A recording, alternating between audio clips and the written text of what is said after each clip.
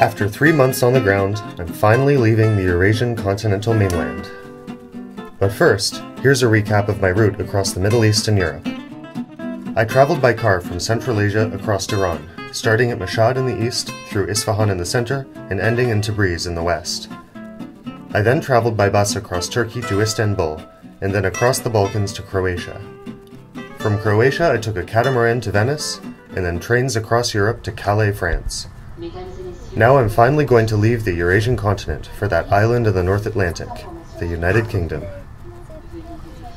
The Eurotunnel, or the Channel as it's sometimes called, allows trains to travel under the English Channel from Paris to London in only 2 hours and 45 minutes. Cars and buses can use the tunnel too, by driving onto a rail-mounted shuttle. And thus I return to the English-speaking world.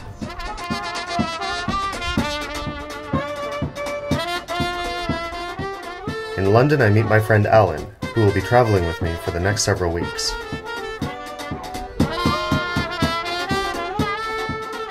There's lots of things to do in London that are quintessentially English, like visiting Westminster Abbey, feeding the pigeons, trying to meet the Queen, and eating fish and chips.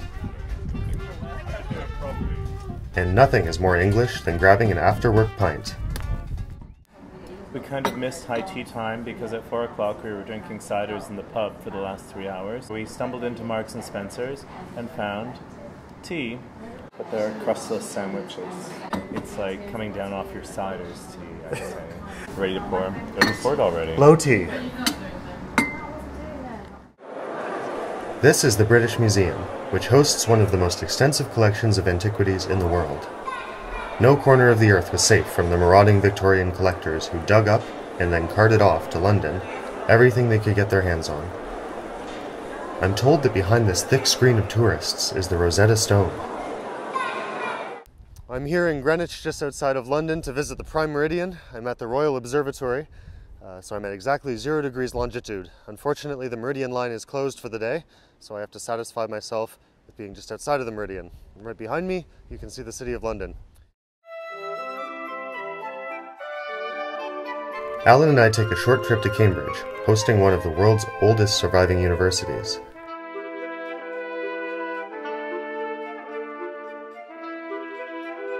My friend Ping Tao joins us, and we decide to go for an afternoon punt on the River Cam. We each take a turn trying to maneuver the boat down the river by shoving off the bottom with a long pole. It's easy to tell the professionals from the amateurs. Alan and I have friends who live just outside of Cardiff, so we decide to make Wales our final destination in the UK. Those are damsons just starting up there, and damsons were plums that the Romans brought, and they escaped 2,000 years ago. With improvements in agriculture, opportunist eating gave way to seed crops, which became the staple part of man's diet. Dave and Clive take us for a lovely romp in the heath to introduce us to the Welsh countryside. We also visit several ruined castles, of which there are many in Wales.